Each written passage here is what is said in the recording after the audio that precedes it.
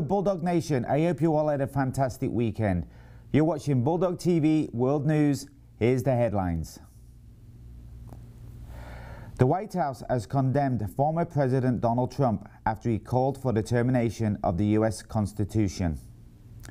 Mount Semeru, Indonesia raises alert to the highest level as a volcano erupted on the Java island, sending tons of ash into the sky. Viking Polaris passenger killed after a rogue wave hits a cruise ship bound for the Antarctica.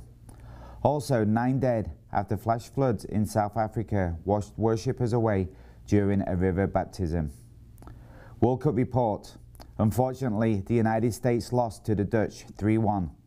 Australia fell short in a 2-1 defeat to Argentina. France beat Poland 3-1, and England cruised past Senegal 3-0 to set up a tasty tie with the French this coming Saturday. Until tomorrow, I hope you all have a fantastic day. Take care. Bye-bye.